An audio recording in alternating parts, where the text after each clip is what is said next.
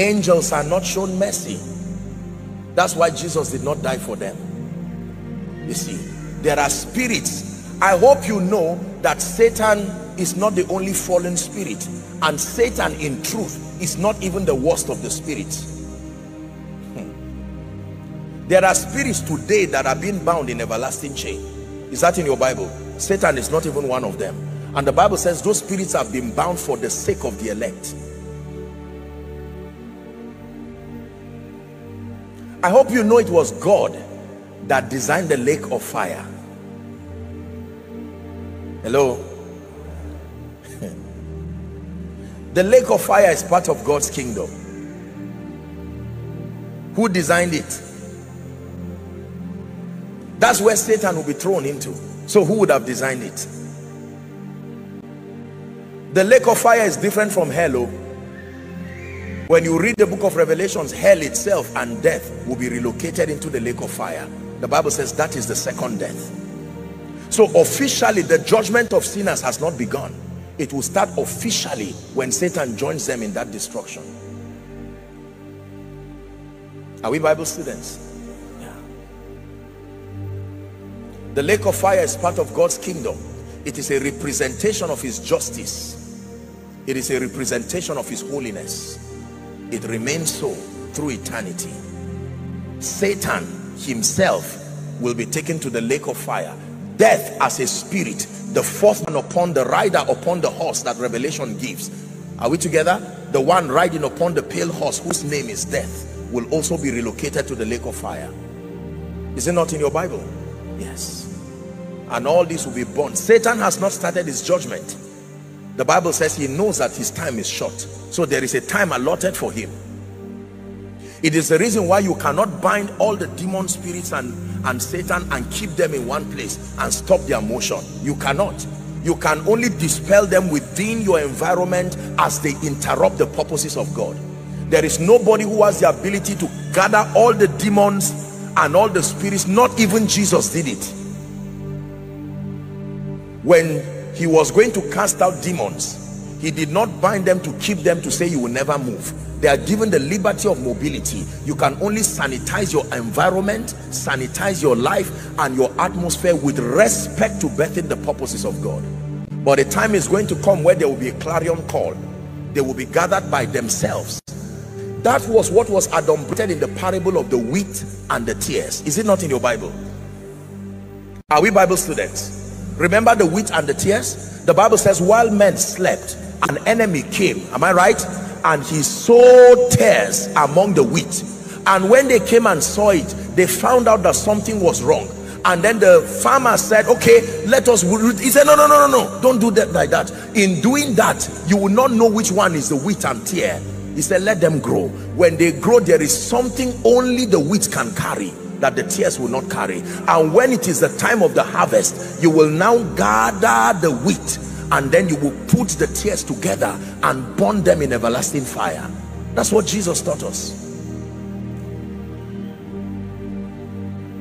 So you see that there are many things we do as believers that is not from a standpoint of spiritual intelligence. You cannot bind the spirits that are around Enugu or the east and put them in one place and say in the name of Jesus Christ, from today you don't have access to mobility. No. Every spirit Jesus casted out is still in the earth. The spirits that oppress men today, the bodies that they are oppressing is not the first. They are used to occupy many bodies. That is why you see Satan has an advantage of experience. You cannot use experience against him. You only use the forces of victory that have been given through Christ. In terms of experience, they have longevity of stay. They have entered and possessed and oppressed and manipulated too many human bodies. You are not the first preacher and you are not the first church to receive an onslaught from Satan. Using experience may be a very weak tool to bring in victory to yourself. Now, thanks be to God, the Bible says, which causes us always to triumph. Hallelujah. Are we still together? We are discussing that which makes a man usable, not just available. And number one, we said the state of your heart.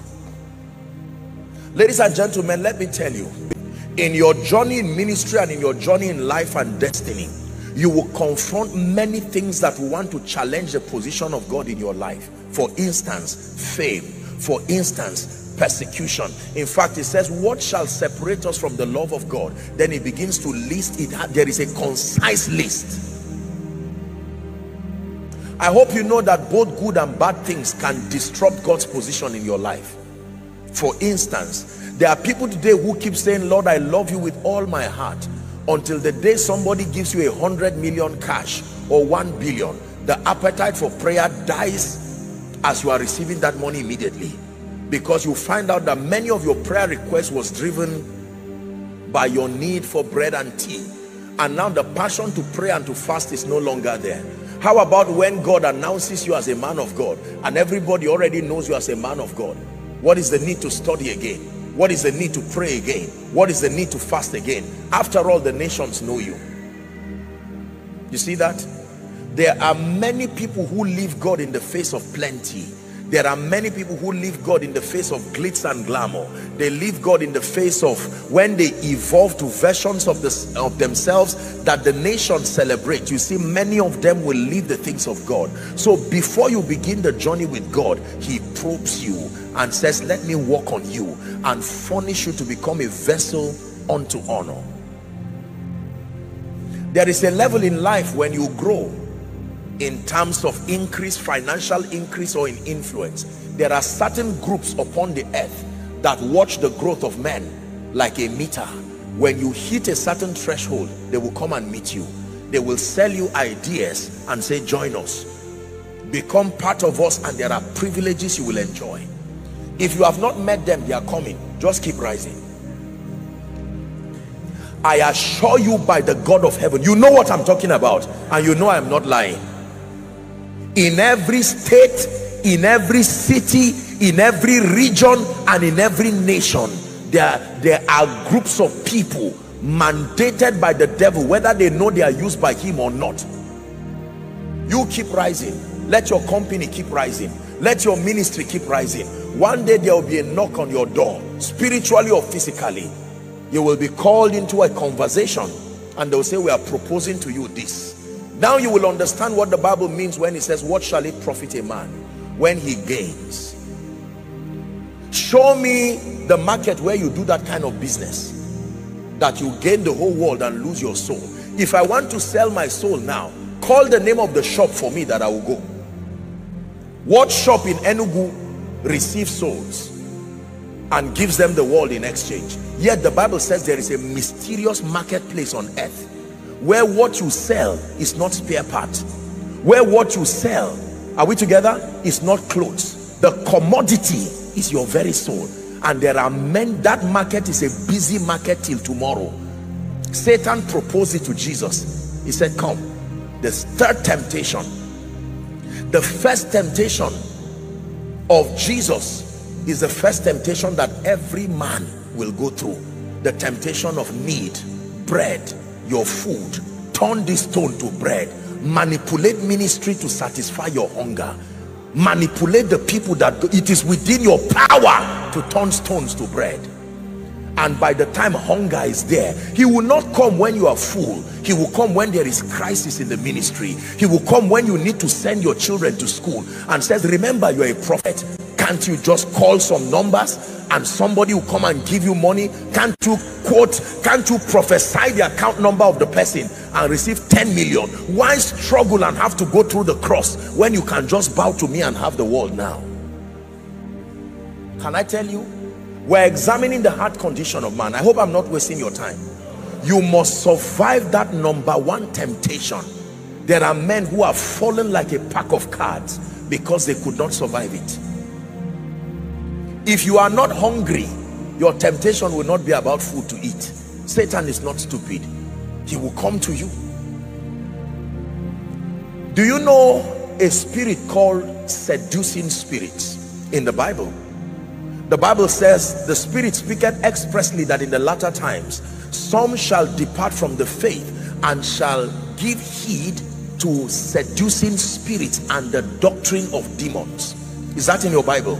You know how seduction works? Seduction has no power over you until it unites with a need.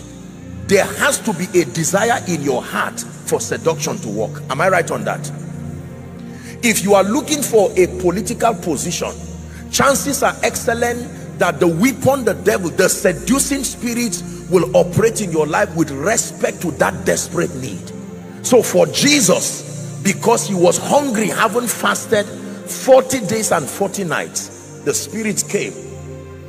The devil came himself and said, you are hungry, Jesus. Don't tell lies. I know you are hungry. Remember, you are the way, the truth, and the life. You are hungry. Turn this stone to bread. Turn this stone to bread. Abuse the use of it. Manipulate that power to grant your selfish and mundane desires. And Jesus said, it is written, man shall not live by bread alone, but by every word that proceeded from the mouth of God. Second temptation that everybody must survive is the temptation of maintaining your spirituality in the face of greatness. The Bible says he took him to the top of a holy mountain of the temple and told him, fall down there. That is the temptation of great men.